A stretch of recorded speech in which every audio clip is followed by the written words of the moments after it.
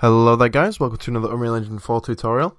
It has been a while, life's hectic. I've just spent a month in Gibraltar with my girlfriend. It's been a great month, but back to it now on the summer break, so let's go ahead and get some of these tutorials out now.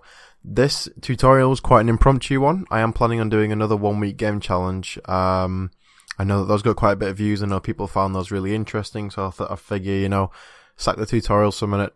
I'm going to go ahead and make a game, get myself back into this, and I might as well record it while I'm at it. So, while I was going along building this game, I figured, okay, this is something I've not actually covered in a tutorial before. I've mainly covered blueprints, but let's take a look at design for a second today. We're going to be talking about level design in this tutorial and how we can go about making a level, and making it, basically making a level. Now, the idea behind the game that I'm going to make is it's an RPG. So it's going to be doing something I've never done before. You're going to be using spells, you're going to be using melee weapons, and it's going to be various levels that you create as that the developers created.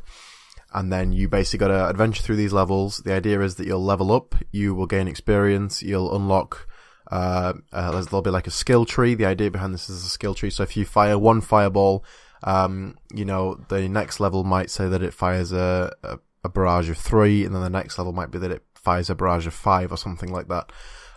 So that's what I really want to get done in this next week, something I've not really tried before. But anyway, back to this tutorial. This is level design. So what am I doing here?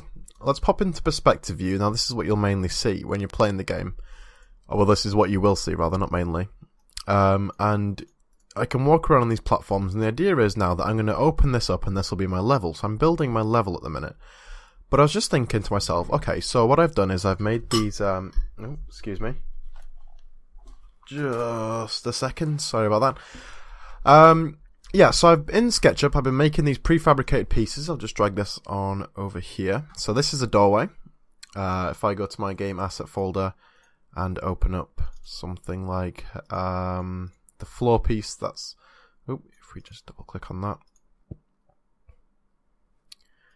So, you got your floor piece here. And these are basically just a standardized size. So if you get the measuring tool out, I can see here that this is 5 meters by 5 meters. And the doorway, the bottom of it reaches across, again, 5 meters, and its height is 5 meters. So everything's the same size in the 3D modeling program. It doesn't matter what program you use. And then when I import them all in here, it's just a case of dragging and dropping them to lay out a scale of a building. But if you pop into top-down view and leave it unlit, you'll see that I can very easily line these up here now, so I can see when that's snapped to it. So I can select a whole load of these and just not do that. Hold Alt and Shift and drag them out to the side. And I'll be able to just drag them and just line them up nicely, just like that. And you'll see there's no gap there. The seamless texture integrates it all in. Oh, did I see a gap? There is a gap over there. So I'm just going to grab all these. So can we see that gap? That may have actually just been a graphical error. It doesn't look like there's a gap there anymore. But you can use the various viewing things here. So I can see that there's a single line there. So actually they are all lined up perfectly. So all of these tiles now will line up. And then I can do the same with walls. I can layer the walls around the outside. I can put the doors across the pathways. I have a different type of floor that if I pop back into perspective view and drag down one of these floors with a pillar and set the scale to the same scale as those at 1.6, and again just pop into top down view, I can just then lay this out, line it up nicely like so. That's not quite nicely, is it? You may need to, when you put a new piece in, you may need to drop down the grid positioning size here to a smaller size, and that will allow you to have a more precise snapping. Okay, so from the top again, now I'm going to go to the side, so let's go from the right and view this in wireframe. So you can see that it's actually floating above. So if I just line that up with the rest of these, like that, and pop back into perspective view, you'll see now that this piece is nicely lined up with everything else. Yep, it's got no textures on it, but that's easily sorted out over here. So we can add a texture there and obviously the texture to the pillar part here. So we're going to go texture. Oh no, material. Sorry, material 2. So we got the wall material on that part of the pillar now, and the floor material there. And then I can lay 4 of those out to create a pillar in the way. So I would just hold Alt and drag it down, and this is going to need to be rotated 90 degrees, or 270 if you want to go the long way around, I guess. I seem to have dragged the wrong axis there, so there we go. So this isn't as much a tutorial as it is basically a demonstration of Unreal's engine's ability, ease of creation, easy level creation.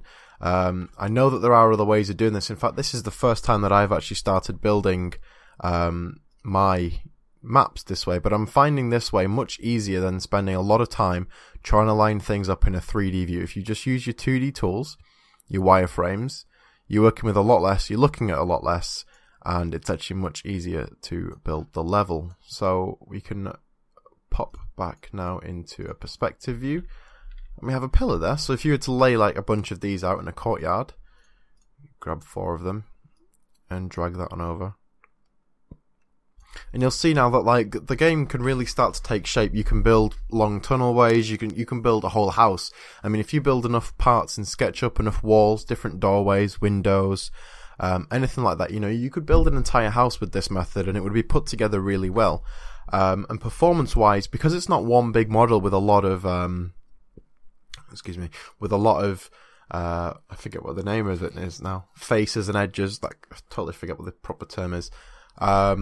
Because it's not one big model, and it's simply this here is built out of 2 pieces. This here is built out of this model and this model. 2 models with very few edges to them, and it creates a pretty good game. So I mean, I've got this long walkway now. I've got pillars at the end. I'll be able to add doors and windows and walls to this, and you'll be able to really see it start to take shape. That's it for this quick tutorial. It was basically just showing you the tools, the orthographic views, so from top, bottom, left, right, whatever you need to do to line it up basically, and how we can use the wireframe to line things up, and how we can, you know, we can use it in lit or unlit mode.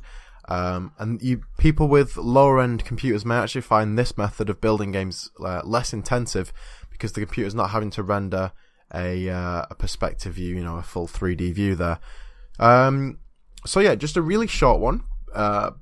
If I'm going to be totally honest, this tutorial was more introducing me back into recording these things. I need to get some rendering software re-downloaded and get these back up on YouTube. But yeah, but I thought, you know, instead of just making a test video and deleting it, I might as well cover a topic that people might find interesting and maybe useful to some people. So thanks for watching, guys. I really hope this has helped you in some way, shape or form. Please do stay tuned for the upcoming 7-day game challenge. I'm pretty sure it's going to be a good one. I've never tackled an RPG before, and I really think the concept of loot drops, equipping equipment, spells, talent trees, all that kind of stuff, I think that's going to be really interesting to build. And as always, you know, leave the comments and I'll be happy to put up the tutorials for them. Thanks very much for watching, guys. As always, leave the video a like. Please subscribe to the channel for the upcoming content, as I've just mentioned. And if you've got any constructive, or even if you've got any, let me rephrase that last part. If you've got any comments, just leave them in the comment section below. Thanks very much for watching, guys. I hope to see you in the next video.